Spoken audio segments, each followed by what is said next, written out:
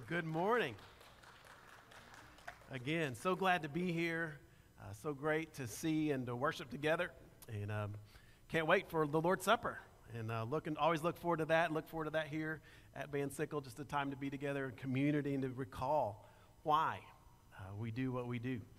We are in Galatians. I'm going to invite you to go to your Bible, turn to chapter 4. We'll be moving right along in our grace marathon, and today we're looking at a passage that's a little bit tricky and a little bit just kind of out of the ordinary for Paul, and maybe out of the ordinary for you and me, because we don't usually talk about Scripture this way as an allegory. We're going to get there here in just a second. But if you remember last week, we talked about how important friends are to our spiritual growth. They are vital. We need to be asked hard questions. We need to be encouraging. We need somebody who's growing alongside us, who's walking with us. And that was so important. And Paul kept saying to the Galatians how much and how deeply he cares for them, how much he loves them. And it hurts him to see them walking a different direction. And so he's asking some hard questions. What happened? Why do you do this? He's going to continue asking some of those questions today. But just a reminder for us, do we have friends like that who can ask you spiritually hard questions? Right? Not how's the weather? How are the Cowboys? Oh, sorry. Mavericks? Rangers? I don't have my Houston Astros socks on today. I'm sorry. But a deep question for you. How are you doing with Jesus? What are you reading in your Bible today, this week? What are you praying for? Those should be questions that we should be asking and being asked. Just important stuff. Friends care about friends, and they care about your spiritual growth and what that means for us. And then last week we talked about Paul being sick or ill, or what his sickness was, his ailment, what was it going on physically, and he turned that into an opportunity for the gospel. Usually that's an opportunity for me to complain, right? Something's going wrong, and I'm like, why, God? Why is this happening now, of all times, right? I don't like this. This hurts. I want it done with now. And Paul turns his physical ailment, whatever it was, into an opportunity for the gospel. Ooh. That's where we need to be, is looking around for opportunities, good or bad. Bad things or good things. We just sang about it. It becomes an opportunity for the gospel. Hey, I'm sick, and it's caused me to run into you today. And so let's talk about what's different, what's important, what's eternal. I have a flat tire. I have a washer and dryer that went out. The repairman comes. All right, let's talk about the gospel. I have an appointment with a whatever. Let's talk about the gospel. And it happens every once in a while just by design, but also you and I have to be ready for it, right? And you have to understand that this could be one of those, not intended to be a leading question, but the Holy Spirit making a leading question. And so the door just seems to open up as an opportunity for the gospel. So important for us to turn situations like that into gospel opportunities. And then Paul said all along, be discerning. He wants the Galatians to be discerning, to really think about what's going on. It is heart, it is grace, and it is faith, but you also need to be thinking about the philosophies that are going around the world around you. And so we've got to be discerning. That's what that means, to see kind of the message behind the message, if you will, the question behind the question. What's really going on here, right? In our movies where we hear stories, in our TV shows where we watch stuff, in the news, what's going on behind some of these things? When we read stuff, what's really the point? What's really true? What's really accurate? And in today's day and age, when there are so many voices, so many messages, we better be praying and discerning and not just accepting. And that's kind of what's happened to the church. These Galatian churches have trusted Jesus, have heard Paul's gospel and the message of Christ. And then these false teachers, this false group has slipped in and said, oh, hey, that's all great, but there's more you have to do. And it sounds pretty good. Oh, okay, let me just add that to the gospel. And Paul says, no, don't, stop. And so as we read on today, we're going to see a little bit more. He's building on this argument again. And he's presenting another case and another point. And he's really kind of dropping a bomb right here on this false teachers, on what they think they are, who they think they are, and who Paul thinks they are, and who God thinks they are. And then we better be careful. We better be discerning along the way as we think through this. I believe the Bible is the Word of God. It is true and it is trustworthy. And it reveals Jesus in every book. And so it requires us to make a personal response. So let's pray. Let's ask God to speak, and let's listen with our hearts. God, thank you for today. And thank you for you. Thank you for the way that you speak. And thank you for being so personal and heart to heart with us, and gracious and loving. And I pray we would hear with our hearts today how much you love us, how much you are for us, how much you have promised us. And God, I pray it would sink in, and it would sink into our hearts, and it would grow roots and bear fruit, and guard our minds, guard our thoughts, guard our thinking about all the messages around us. That we would see and understand and know the truth above all from your word. And I pray that in Jesus' name, amen. We're in Galatians 4. We're in chapter 4, 21, verse 21. And we're going to read about these next 10 verses. We're going to kind of look at verse 1 of chapter 5 because it kind of relates. But we'll save most of that for next week. Next week, it just starts to pick up. You think we've been going slow. Next week, it is all about the Spirit. Can you wait? All about the Spirit. But till then, we're still talking Old Testament and slavery. All right? Feels like slavery sometimes. Look at verse 21. Tell me, Paul's asking, here's the question. Tell me this. You who desire to be under the law, do you not listen to the law? For it is written that Abraham had 2 sons, one by a slave woman and one by a free woman. But the son of the slave was born according to the flesh, while the son of the free woman was born born through the promise. Now this may be interpreted allegorically. These women are 2 covenants. One is from Mount Sinai, bearing children for slavery. She is Hagar. Now Hagar is Mount Sinai in Arabia. She corresponds to the present Jerusalem, for she is in slavery with her children. But the Jerusalem above is free, and she is our mother. For it is written, rejoice, O barren one who does not bear. Break forth and cry aloud, you who are not in labor. For the child of the desolate one will be more than those of the one who has a husband. Now you brothers, like Isaac, are children of promise.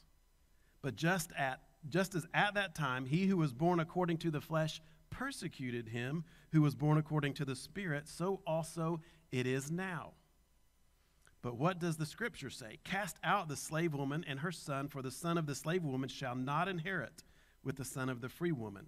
So, brothers, we are not children of the slave, but of the free woman. Lots there. What's Paul talking about? Why does he use this allegory? Why does he connect these Old Testament characters, Hagar and Sarah? He never mentions Sarah, never mentions Ishmael or Isaac. But he's highlighting some things that are real important for us to remember, that the promise only goes one way. It only goes through one line. And it's through the promise. And it's through the miraculous work of God. And so as we see that, it'll become even more clear, I hope, along the way. Look at verse 21. He says, tell me, you who desire to be under the law, do you not listen to the law? He's asking, do you understand the thought process is going on here? We do this a ton today. We think, if I just have this, then life will be all right. Life will be better. We do this with food every once in a while. Man, if I could just one more bite. We were in Germany on this mission trip that I'm going back in June. And we were at someone's farmhouse. So we were the guests. We have to be respectful of the hosts, right? And they kept bringing out these skewers of meat. And just over and over, we're eating, and it was good. And I'm with all these little high school and college athletes, and there's one other pastor with me, and these kids are putting away the food. I mean, they're being good guests, right? And I'm thinking, well, I got to keep up. So we were somewhere in double digits of putting away skewers of this meat, and he said, oh, I've got more. And I thought, no, we're done. He had showed us all and we just, here came another round, and here came another round, and here came another round, and here came another round. I don't know how many kilograms we had eaten, but I couldn't eat one more. And then he brings another round, right? And I'm not going to be, I got to be a good guest, right? I got to be respectful to my host. And I don't know how much, I really don't. But that's kind of how it is, right? We think just one more is okay. Just one more is going to be, we do it with money too. If I just had X in the bank account. How many stories have we seen of those who win the lottery? Does it make their life better? It's more miserable usually. But we think this still for us. If I just had this, if I just had a better job, then I'd be able to do this. And then all of a sudden it brings all these extra responsibilities, all these extra things that tie us down. And it takes away. There's biblical examples of this as well. Do you remember when the children of Israel were in the desert, they were walking around and they said, hey, we are tired of manna. And God says, all right, I'm going to send you quail. Moses tells them to be ready for the quail. And in Numbers it says they ate. I'm not sure we should talk about this on Sunday mornings, right? And then they started throwing up the quail. It came out of their nose, is what it says. Just if we had this, another miracle, then we'd follow God. If we just could get this, then our life would be better. And it never satisfies. Jesus said the same thing when the Pharisees came to him and said, give us a sign. He said, you'll never be satisfied with a sign. When the prodigal son said, give me my inheritance, did that work out for him? And that's what Paul is reminding us right here. It's not about the stuff. It's not about adding to. It's about being content and free in your salvation. The righteousness of Christ, his death on the cross and resurrection changed eternity. But somehow, for some reason, the Galatians want to add to that based on what they're hearing. Paul's saying, be discerning. Do you listen to what the law says? You've got to add this. You've got to do this. You've got to perform up to this level to be accepted, to be righteous, to be made whole, to be complete. Problem is, we don't ever know. This is a moving line.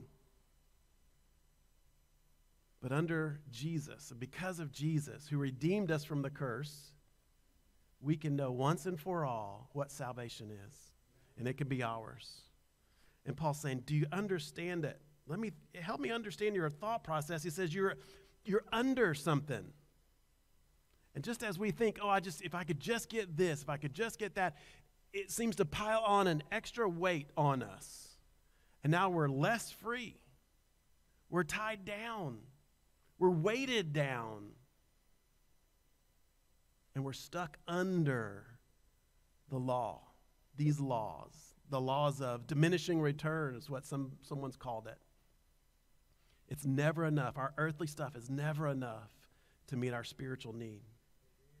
So he says, are you listening? Let's continue to be discerning.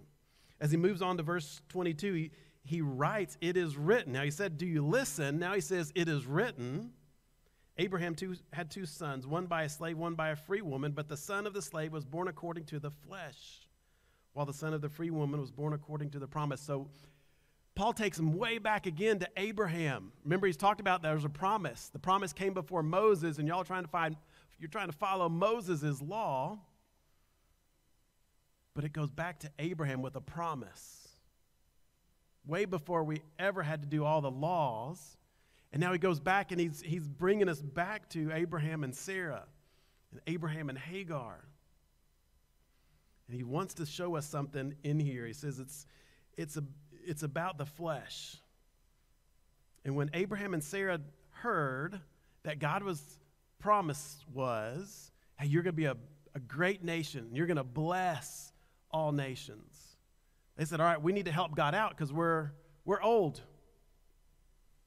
And so their way of helping out was fleshly. Does that make sense? It was physical. It was earthly. They said, Sarah said, why don't you take Hagar, my servant, and have a son with her? They were trying to work it out. That's why it's of the flesh and not of the promise. God said, no. Abraham, I'm going to do it through you. I'm going to do it through Sarah. And that's going to be ultimately, literally, a miracle. She was 90. That's going to be the promise. Not something you or I try to work out. I'm trying to get God's favor, so I'm here today. I'm trying to get God's favor, so I'm going to pray. I'm going to attempt to get God's favor by giving. Hey, you already have God's favor in Jesus. And that's what Paul wants the Galatians to get. They're trying to add, they're trying to work, they're trying to perform. And Paul's saying, are you listening to what's going on here? It is written way back, right, in the Old Testament, same promise. Genesis 16, 17 is where they're working all this stuff out. And it's interesting because the name Ishmael, if you remember your Hebrew, all those Hebrew lessons you had, when there's a word that ends in E-L, that is short for God. And so even with Abraham and Sarah doing this, pulling in Hagar, and they name him Ishmael, it means God hears. Interesting, when we're trying to work stuff out, we try to put a nice little bow on it and make it sound good. We want it to look right. Hey, God, look at this. We're even going to name him, you hear. Did you hear us? That's convicting. If we try to work stuff out, say, hey, God, look here. Do I need to shout louder? Do I need to do this more? What is it going to take? God's saying, you already have my attention. I love you, period. From the very beginning. God says, I am a God of compassionate love, steadfast love, slow to anger, rejoicing in righteousness on your behalf. I want to be your God. I want to walk with you, and I want you to walk with me. From the very beginning, that's all he said. And so as he's unpacking this for us, he's reminding us in and through, hey, it was written. Here's what happened. Here's what they tried to do. He says, stop trying. And he says the woman, the son of the free woman was born through this promise. The promise from the very beginning that God would be his God. God would be Abraham's God. God would do these things. God would work this out. You and I don't have to try. We don't have to add anything to that. We can't. It just makes us tired. We end up being under an incredible weight. And then he brings this in verse 24. He said, now this may be interpreted allegorically. These women are two covenants. Let's stop right there. What is allegory? Do you remember this from freshman English? Yeah, me either. I had to go look it up, right? What is an allegory? Well, it's giving an extra layer. It's writing. It's a literary device that a lot of authors will use to give an extra layer, maybe kind of to camouflage what they're doing, but it's always a deeper layer, or maybe even an abstract layer to the story. Think Wizard of Oz. Does that help? Follow the yellow brick road. We've got red slippers. We have a lion. We have a scarecrow. We have a tin man. Did those have deeper meanings? Do you remember that in freshman English? You remember the movie? The Wizard of Oz. Oz stands for ounce. And so he's writing about gold, the yellow brick road, gold in the bottom. How about The Lord of the Flies, one of your favorite books? How about The Lion, the Witch, and the Wardrobe? Little C.S. Lewis. Again, the lion stands for somebody else, stands for Jesus. The witch, evil. So those are the kind of things that's bringing on this extra layer here. Now, early on, especially in the early church history, they did this a ton with Old Testament stuff. And they would pick characters and sites, geographical sites, and give them new meaning in the New Testament. And so what Paul does is kind of the same thing, because he brings Hagar to Mount Sinai. Now those two things it'd be hard to be any further apart. Hagar precedes Mount Sinai by 500 years. Mount Sinai is where the Jews came to get the law and express their freedom from Egypt. So what do Hagar and Mount Sinai have to do with each other? Not much, except that they were both slaves. Mount Sinai ended up being where we got the law, the Ten Commandments, all the different interpretations of that all along, and that's what began to enslave people, because they thought, oh, if I can keep the law, then I can be right with God. Same as with Hagar. Abraham and Sarah chose Hagar to try to work things out, to make things right, to fulfill this promise that God said, I will do, not you. And so those two things begin to add up here. If you remember what the Judaizers are doing, what these false teachers are doing, is they're saying, we are children of the covenant, children of the law. You have to keep all of these ceremony rituals. You got to keep all these sacrifices. You have to keep circumcision, which happened at Sinai. But they want to say they are descendants of Abraham. So Paul's almost doing this. He's dropping a bomb right here on these false teachers. And he's pointing his finger and he's saying, you are sons of Hagar, not Isaac, not Abraham, not Jacob. You're sons of the slave woman because you believe slavery is better than being free. And all of a sudden, for the early church, this would be like either a breath of fresh air or oh my. These things are opposites. They couldn't be any more opposites. And he goes on to say, the one from Mount Sinai, she's bearing children for slavery. She is Hagar. Now, Hagar, he says in verse 25, is Mount Sinai in Arabia. She corresponds to the present Jerusalem, the earthly center of religion in Paul's day. It is that religion that Paul's pointing his finger at and saying that religion will never, ever gain salvation. It can't make salvation. You can't manufacture it. You can't be good enough. You can't try hard enough. And he's looking at that present day Jerusalem as a center of slavery because of what it teaches religiously. That's how dangerous. He wants the Galatians to understand. He wants them to think. He wants them to be discerning. There are good things about Jerusalem, right? But in this time, in this place, he's equating Jerusalem with the religion that says you have to be circumcised. You have to follow these rules. You have to do all of these things to earn your salvation. Listen, religious legalism will always produce self-inflicted slavery. You will never know if you've done enough. You will always be under a burden. You will always wonder. And Paul's goal, he says here, is for us to be a part of the New Jerusalem. Read on, verse 26, he says, but the Jerusalem above is free. She is our mother. He doesn't mention Sarah, but he mentions this New Jerusalem. Isaiah is full of this language. Genesis gives us a little bit of this. Hebrews 12 talks about a New Jerusalem. Isaiah 66 says Zion is in labor. Zion was God's choice city. It was Jerusalem.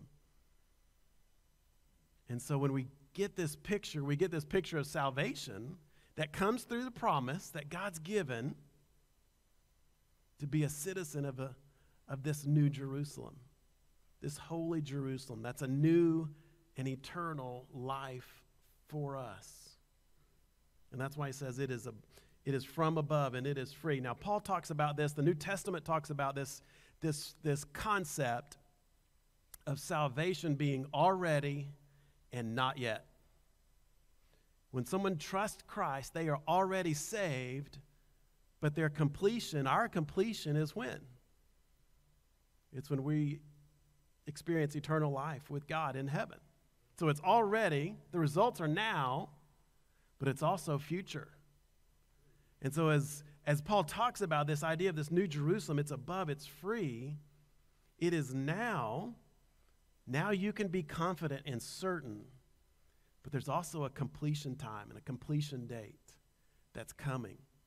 So he's writing, telling the Galatians, hey, you know what? There is more to life. There's more to life than just this present life. There's more to life than just your watch and your calendar and your schedule. There's this new Jerusalem. There's eternity coming. And that's what we're living for. Not what can we do for God today to earn his righteousness, but what can we do today for God because he is great, because he is loving, because he's our God, because he has saved us. That's what he starts to talk about. That's where the whole letter starts to pivot right here. And he quotes again, verse 27. Look here. He's describing this incredible difference, and this is Isaiah 54. He says, "Rejoice, O barren one who does not bear, break forth, cry aloud, you who are not in labor." So clearly it's a reference to Sarah being barren, but it's also a reference to what God's going to do in and through this promise. Isaiah 54 is written during the exile. They're bringing back the exiles thinking we're never getting back to Jerusalem. But God had promised after 70 years of exile, this is going to happen.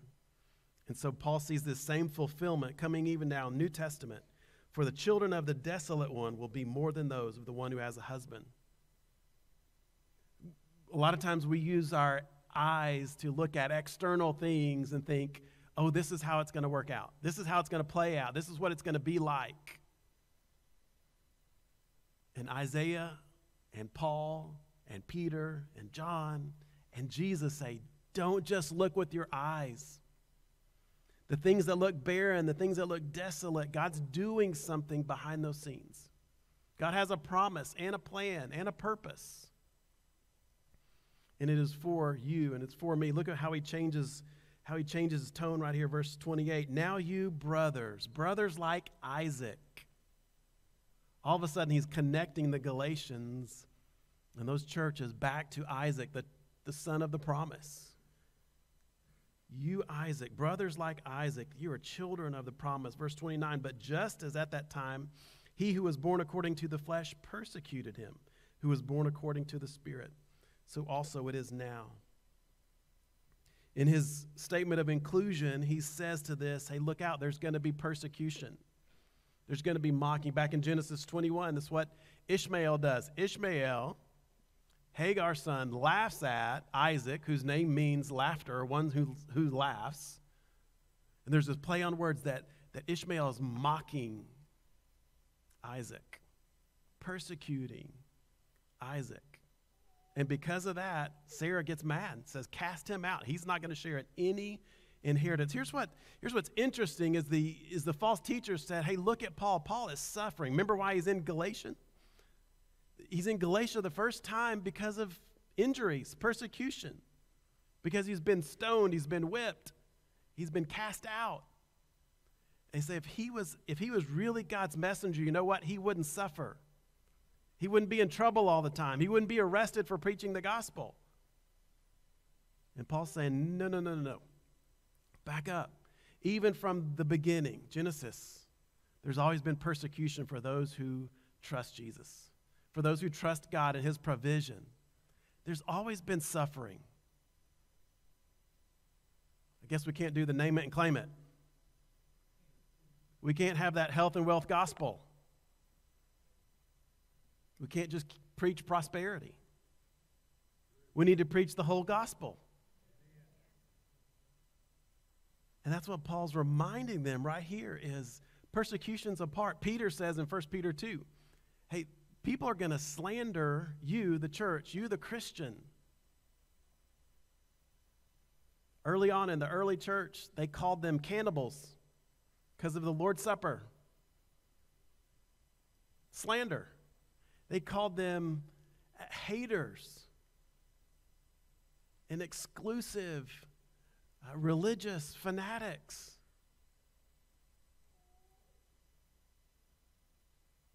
That persecution, Paul says, is normal. It's actually the sign on the other end that you're doing what is right, what is genuine, what is true, when you're being called out for the name of Jesus. And that's what's going on here. It's what he's writing about. He says that Sarah, he quotes Sarah, verse 30, says, what does Scripture say? So we've had, it is written, it is written. Here's what Scripture says, cast out the slave woman and her son, for the son of the slave woman shall not inherit with the son of the free woman. He's called these false teachers the sons of the slave woman, and he said they're not getting what the sons of the promise get. You and I, who have trusted Jesus to be Lord and Savior of our life, are sons of the promise. We get the inheritance because of what Jesus has done on yours and my behalf. And when he says cast out, there's this sharp break Paul wants to make. This really clear, obvious break between what is true, what is right, what is faithful, what is promised, what is grace, what is redemption, that he said over and over and over in this letter. And asking the Galatians to be discerning, to be thinking, to know and understand that what's most satisfying is a relationship with Jesus, not with the law. Those two things are so far apart. It's like a slave of a slave woman versus the son of a free woman. And lastly, he says this, verse 31, so brothers, here we are inclusive again, right? So brothers, we are not children of the slave, but of the free. We need to remember it's one of those phrases, maybe your translation says so, maybe it says therefore right there. Paul always reminds us with one of these great therefores. You want to see what it's there for. What is it referring to? Why is it? He's giving us this declaration. We are not children of the slave. We are children of the free. He wants to drive this part of his argument home. Once and for all. Free, free, free. That's who you are in Christ. You can't earn it. You can't work hard enough. There's not enough to do in your short lifetime. But if you trust in the life, death, and resurrection of Jesus, then you are free. If you look ahead just a little bit, a little foreshadowing into chapter 5, verse 1, he says, for freedom, Christ has set us free. What other reason could there be? It is for freedom. Freedom from all restraints? No. Freedom from religious law. Freedom from having to earn or try. Paul's writing, he's fixing to spring into what does life look like according to the Spirit in chapter 5. He's saying the law is so limiting, it's slavery, you're under a weight. But you, because of Jesus, have been guaranteed freedom if you'll simply have faith. That's it. That's it. If you will simply have faith and then move from there. Deuteronomy reminds us, Jesus said it's the greatest commandment. Love the Lord your God with all your heart. That's it. God sent Jesus, who knew no sin, to become sin for us, that we might become the righteousness of God. That way we can be free. Here's a couple applications for us today. It's not always easy to identify our legalistic tendencies. We think, if I'm just positive, right? If I just think positive all the time, then things around me will be positive, right? If I just eliminate some of the bad stuff in my life, then my life will be good. If I just do this, I get in a routine. You ever watch baseball players jump over the first baseline because they're a little superstitious? That's us. If I will keep doing this stuff just like this, and then something goes wrong and we think, I must have stepped on a crack. Right? I must not have been believing hard enough. This is how we are. We have to identify these kind of tendencies in our thinking. Paul's saying, be discerning. What do you think? Trying to live under the law. Tell me what your process is. Back up. Identify those tendencies. And then move forward into the Spirit. Pursue the Spirit, he says, and the promise. Pursue that. What's most important is to be reminded of the promise, not positivity necessarily. Remind yourself of God's promise to you and to me is that if you trust Christ, if you trust Jesus to be your Lord and Savior, if you trust Jesus to forgive you of your sin, he does it. Once and for all. Past, present, future sins were canceled on the cross. And as a result, now we pursue life in the Spirit. That's coming up. That's part now. Then lastly, the choice is yours. He's given the churches in Galatia this choice. Here it is. It's this. You can choose to live under the law, or you can choose to live with the promise. I don't know how many of you are fans of The Matrix, right? The movie, when he offers the blue and the red pill. It's a meme a lot on our social media. Which one are you going to choose? One, you get to stay the same. The other opens up a new world to you. Hey, we are faced with that kind of a choice every day. To live a life of faith or to live a life of trying and trying harder. That's our choice. He says it to the Galatians. What are you going to choose? Are you going to be that son of the free woman and live under the promise? Or are you going to live under slavery and legalism? Let's pray together.